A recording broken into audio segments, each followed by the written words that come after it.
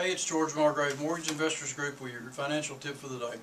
This is about dead ringers. That's where people steal the identity of dead people.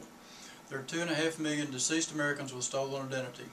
While the estate may not be held responsible, there can be a multitude of problems with this. A few weeks after the death, check the credit report at annualcreditreport.com to see if there's been suspicious activity.